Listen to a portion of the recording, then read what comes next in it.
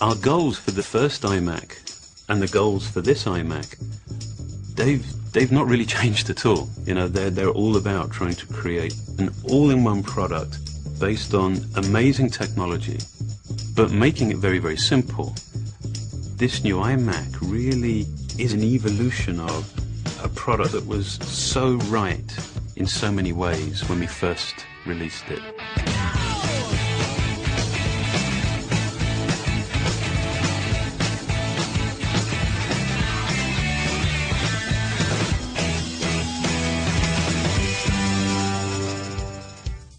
The entire front of the new iMac is just dominated by this incredible new 16:9 display. We've actually figured out a way of taking the glass right to the very perimeter.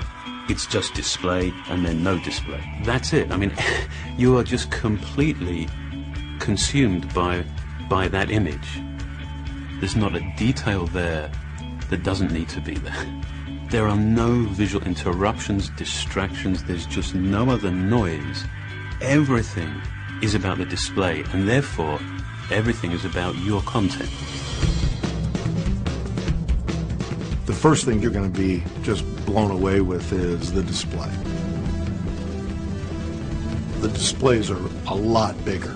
10 years ago, the original iMac had a 15-inch display.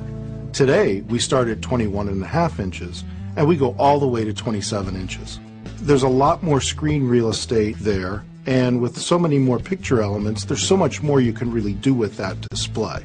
Part of the promise of the all-in-one design is simplicity. And of course, it makes sense to offer a wireless keyboard and mouse, and now we're including it as a standard feature of the new iMac. When you first see the mouse, it could not be any simpler.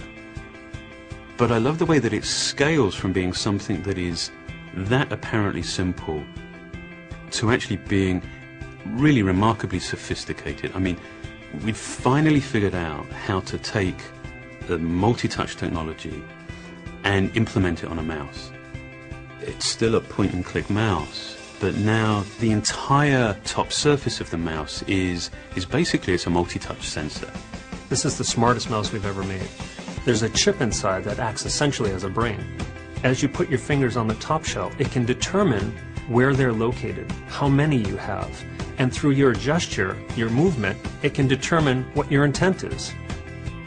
You can scroll anywhere on that top surface, you can swipe. It is incredibly intuitive. I mean, you can use it without thought, you know, it's just the way that you would have expected the mouse should have always worked.